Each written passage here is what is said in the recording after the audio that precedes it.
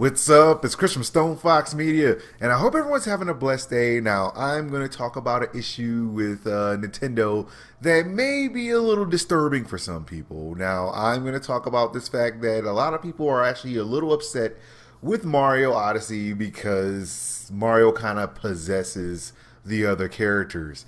And if you're a Christian like myself, possession is a very big word. It's kind of spooky, kind of creepy.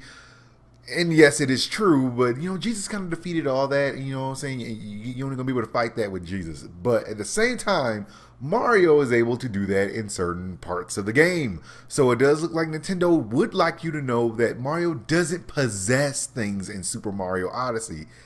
He just captures them by taking over their bodies and making them do things they don't want to do. And that's a big difference, right?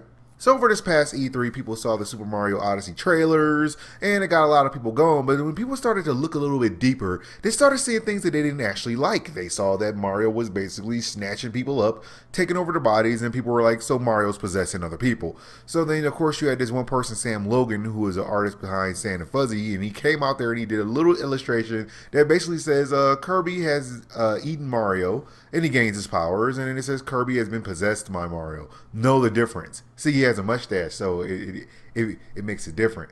And then that kind of went viral, and then Nintendo had to make a statement about this, and Nintendo came out there and said, actually, he's been captured by Mario.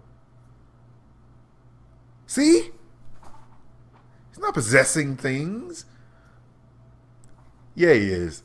But it's Mario, and he can get away with it. But at the same time, it's really kind of hard to pretend like he doesn't take things over, because he does. So you're seeing a massive amount of gifs and people just making fun of the whole entire Mario hat thing, saying when you get the hat, all of a sudden you get possessed. This is a little bit creepy, so it has turned into a thing, and I figured everybody should know. As for me, I got Jesus, so I got the power to fight. So glory to God. So if you do want to kind of use Mario to possess things in a kind of creepy way, Nintendo Switch will actually be back in stock at GameStops all across America, not just at certain ones. This is going to be across the whole entire nation. So GameStop has announced that it will be getting Switch back in stock all throughout the United States. The systems will be limited, but you cannot reserve them. It will be sold on a first come, first served basis. So basically call them and check in on them and see if you can actually get it. Don't go down there and waste your time acting like you're just going to show up and be like, hey, you guys got a Nintendo Switch. They probably won't have one in stock at the time, so if you can call them and then be there as soon as they open, you might have a chance at actually getting some. A lot of GameStops will actually tell you, like, hey, we got a shipment coming in tomorrow, be here at 10 o'clock when we open. So just going to give you guys a little hint on that. Moving on from that news, and this is actually kind of disturbing when it comes to Microsoft. Now, I did talk about before that Microsoft did kind of have a checkerboard rendering type situation going on with their games. Now it kind of comes to the whole entire light that is in fact checkerboard rendering, and that Microsoft may not 100% be as 4K as you would assume. So Microsoft classifies the checkerboard rendering and dynamic resolution scaling as true 4K resolution. I wasn't lying. I wasn't lying. So yes, this happened at a official Xbox blog where they actually did come out there and they talked about it in the frequently asked questions about the true 4K resolution. And in that page, they actually explained that the resolution may consist of native 4K resolution, checkerboarding, / sparse rendering resolution, or dynamic resolution scaling.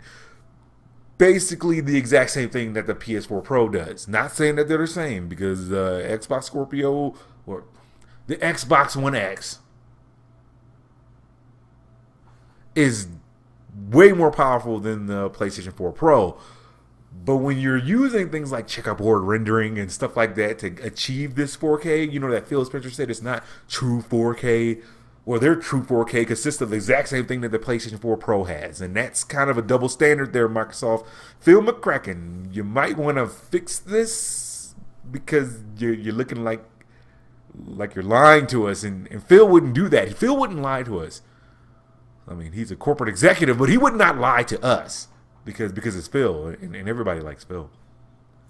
Well, that's all the news I got for you guys right now. Like, subscribe, follow me on Twitch, Twitter, and Facebook, so you know as soon as my news becomes available. Oh yeah, I want to tell you guys about something. Those who have not seen my previous video, who have supported me on Patreon, I did update the settings on it. So if you go to my Patreon, you're gonna actually see where I'll actually put your game on my YouTube channel, how to get in contact with me, because I have no way to get in contact with you. So go look at my Patreon page. For those who have supported me, I will be supporting you by putting your videos on my channel so that other people can actually see it.